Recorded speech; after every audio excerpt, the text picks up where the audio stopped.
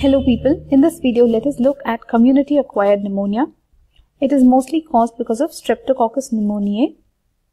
So basically not just bacteria, even viruses can cause this community acquired pneumonia. Remember Streptococcus, Staphylococcus, Haemophilus influenzae, a lot of other things, and viruses like influenza, coronavirus, all these can cause community acquired pneumonia. So how do you define pneumonia? Basically it is acute respiratory illness which is where there will be consolidation of the lobes can be there. That will become lobar pneumonia. So the clinical features are that these people will have upper respiratory tract infection, right? They can have fever, rigors, cough, and then this cough will be associated with sputum. They may also have chest pain, okay? Pleuritic chest pain they can have. So there is something called as a hospital CURB65. CURB65 is a score. So just look at this. So if they have confusion, urea, respiratory rate is more, or blood pressure is less, okay? So look at this, CURB65. CURB, CURB65 comes in community acquired pneumonia. So if they're having confusion, urea is greater, urea is more, so you can understand some kidney problem there. Respiratory rate is also more. Then blood pressure is less, okay? So everything is more here, confusion, urea, respiratory rate, except blood pressure being less, even age is more than 65. This is CURB65. Score 1 point for each of this feature. So if it is, after giving 1 for each of this, if it is 0 to 1, you can just give home treatment. If it is 2, you may have to hospitalize this person, okay? And 3 or more you have to manage in the hospital as severe pneumonia, okay? So this is very different from the pediatric one. Pediatric one you will see something like cough and cold, then pneumonia, and then severe pneumonia. Remember in children that's how it is classified. And then you have persistent pneumonia in children. So CURB65 is what? C is for confusion, urea is more, respiratory rate is more, blood pressure is less, and age greater than 65. Very good people. This CURB65 is coming for what? For grading pneumonia in adults, severe pneumonia. So if you leave this pneumonia, what will happen? What are the complications of pneumonia?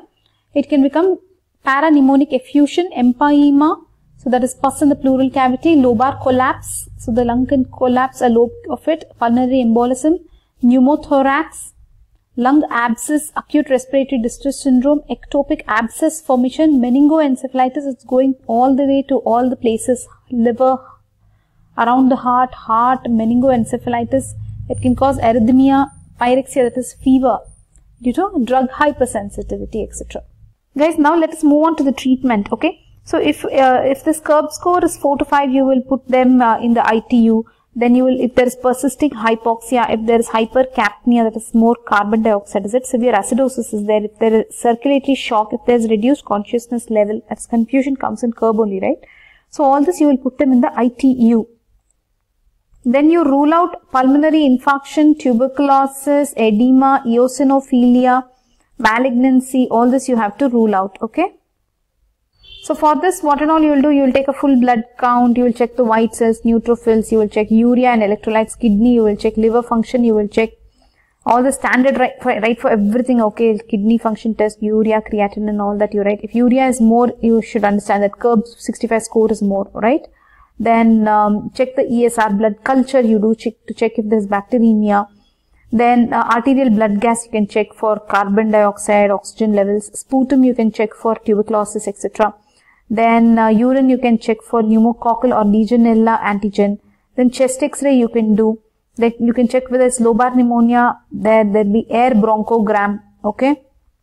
Or it could be bronchopneumonia where there is absence of air bronchogram, okay? Then you can also take the pleural fluid if you think there is a fluid, and then you can check it. Look at the X-ray here. You can see some kind of a line here. Can you see that? So there is consolidation in the right middle lobe with characteristic opacification beneath the horizontal fissure. Okay. So how will you treat these people? Respiratory, definitely you will give oxygen, supportive care, etc., etc. Now look at the antibiotic treatment for community acquired pneumonia. This is uncomplicated CAP. CAP means what? Community acquired pneumonia. Uncomplicated, what will you give? You can give amoxicillin, right? Clarithromycin, erythromycin. Then if based on the organism which is cultured and suspected, you can give some things. Okay. Clarithromycin is covering both anyway, so you can remember clarithromycin, erythromycin, rifampicin they are giving. Okay. Amoxicillin we'll write. Okay. Amoxicillin, definitely we will write amoxicillin in the examination.